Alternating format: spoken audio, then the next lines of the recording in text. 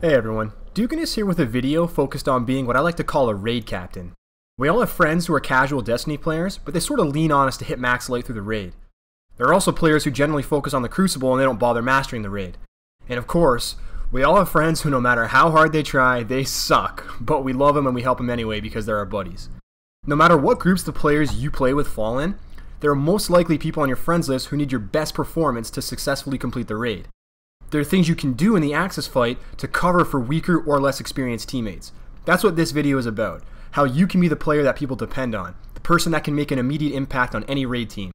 We're going to look at examples about taking the burden off your team to help them perform their jobs, and how to pick up the slack when someone makes a mistake.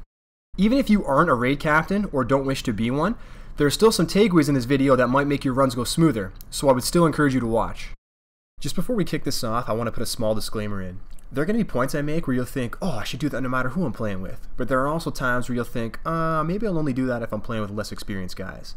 The reason being, if you're playing with a solid team who is efficient with the callouts and mechanics, I suggest playing your position only. The raid works best when everyone pulls their own weight. If you try and be a hero for a team that doesn't need one, you're going to hurt more than you help. If you're playing with new raiders who are trying to improve, you should focus on teaching them instead of doing the work for them. So be a teammate or a Sherpa first. But if you find yourself in one of the situations I already discussed, where your group wants someone that can be an absolute monster, that's when I would execute everything I talk about instead of bits and pieces. I'm going to take you through my checklist during the Servitors and Empowerment phase to explain how I make things go smoother. The strongest player should be the one who takes up the captain on the left or the right, because killing the first captain is the job that carries the most risk. So if you're the team leader, that should be your role. You should then use the cannon you get from that captain to take out the captain in the middle. This is because the middle is the most dangerous area and the cause of the most deaths, so you're avoiding people spending too much time down there by effortlessly one-tapping that captain. After I kill the middle captain, I then move to the opposite side in case they need help with their captain. Also, remember that landing on the other side puts you in the middle of the two doors that your servitor will come from. I sometimes see cannon users waiting for their servitor at the door or hiding while waiting. Another thing they might do is take cover after their servitor is down while they wait for their teammates to throw the Siva bombs. As a captain, you should always be doing something to contribute to the team. So as soon as the captains are down, I drop my cannon temporarily and whip up my primary weapon and shoot any shanks that are alive. Even if your team is diligent in clearing shanks, there are often stragglers or ones that slip through the cracks. While you wait for your servitor to come out, or after you've taken out your servitor, clearing these shanks reduces the chances of your teammates dying or having their Siva throws blocked, which obviously contributes to a smoother run. Every guide ever written about the Aksis fight encourages players to always keep cover between them and Aksis. This is because he launches Siva clusters when he has a line on you. I'm about to tell you to do the exact opposite of that. So think about it. There are 6 people in the raid. All of these players have a job to do. They're looking for servitors, they're retrieving and throwing Siva bombs, and they're scrambling to get to the correct position if they're empowered. With everyone moving around, let me guarantee you there is not 1 second that everyone is hidden from Aksis at the same time. This means that someone is getting hammered by his attacks.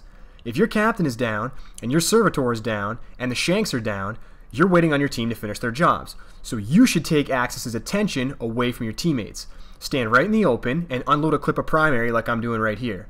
If you aren't doing anything else, you may as well dodge his attacks and leave your teammates free to take care of their jobs. This leaves your throwers wide open to hit Aksis quickly and accurately, which helps create a smoother run. At some point during the time where I'm taking out shanks and distracting Aksis, I like to make sure my empowered players are spread out correctly. In my experience, we've typically left the positions up to the empowered team, meaning it's those 3 players' responsibility to figure things out. However, things go wrong. Sometimes people get overwhelmed and they forget their spots, sometimes people mishear each other, sometimes people don't even realize they're empowered. Things can go wrong.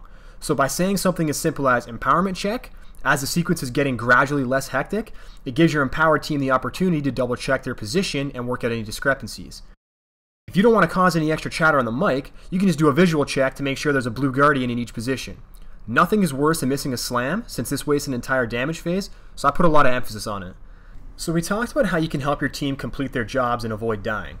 Given that we're talking about raiding, and things are sure to go wrong from time to time, let's talk a little about how you can recover when someone makes a mistake. A good captain knows how to compensate for their team's mistakes and weaknesses. Since the margin of error in raids can be very small, you need to be able to react on a dime. This starts by knowing all of your fire team members and their positions. The first thing I do when we land in the Aksis fight is I assign my guys to positions. I like telling people where to go because it helps me remember where everyone is, which allows me to quickly make a new plan of action when something goes wrong. There are a lot of good players that can perform well in the raid under the right circumstances, but when something doesn't go according to the book, they may not be able to adjust fast enough. Having that one person call out the change in plans is efficient and results in less chatter. For your team, it's easier for someone to react if you can quickly tell them how their job changes. Let's talk about some examples so you know what I mean. Most teams run 2 people left, 2 people mid, and 2 people on the right, with one person throwing the Siva bomb and one person shooting the servitor in each position. Let's say the thrower on the left dies. Ideally, if everyone knows the position of their teammates, the player throwing center would know they need to go left after throwing center to throw the left Siva bomb as well. Given that this isn't always obvious in the heat of the moment, there are 2 things you can do. If I have faith in my center thrower, I'll wait for a pause on the mic and I'll tell them to throw a second Siva bomb after they throw their own. The other thing you can do when a thrower dies is the same thing you would do when a cannon user dies. It's actually my preferred method of recovery, and it's the clip you're watching right now. Since I'm already on my way to the left side to shoot my servitor, I'll tell the left cannon user not to pick up his cannon. I'll shoot 2 servitors with the 2 different cannons.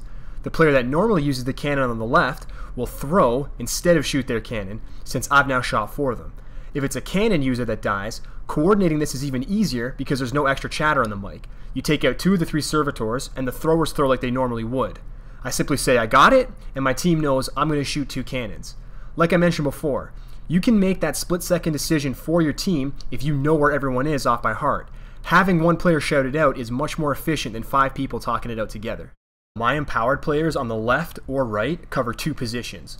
By standing between the inside middle and left, or the inside middle and right positions, you can cover both. Most players have the hang of dunking Aksis by now, but on the off chance they miss, it never hurts if you're there to back them up. Take a look at this clip. There was some confusion between me and the other middle empowered player. We were already behind on callouts, then we both called inside, then we both called outside, and then we ran out of time.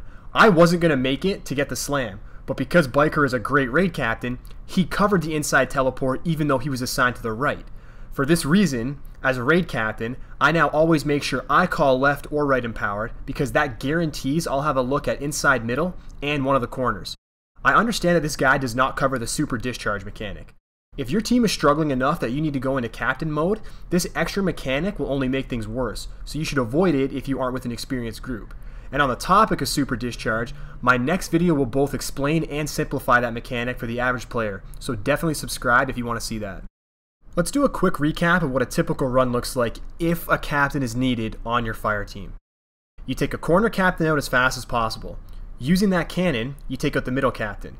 You then rotate to the opposite side in case they need help with their captain. From that side, you take out your respective servitor. You fire a couple shots at Aksis to keep him off your team. While you wait for your throwers to hit Aksis, you take out any leftover shanks and make sure your empowered team has every teleportation covered. If a thrower dies, you call his cannon user off and shoot 2 cannons, or ask the closest thrower to throw twice. If a cannon user dies, you tell your team you got it and you shoot 2 servitors. If you're empowered, you make sure you're on a corner so you can cover that corner and inside middle. And lastly, and most importantly, do not be a raid captain unless your team both wants and needs one.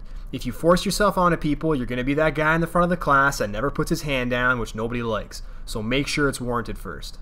If you're not familiar with my channel, I recommend you follow the link in the description and head over to subscribe since I have a few more Aksis videos in the works, including the supercharge mechanic.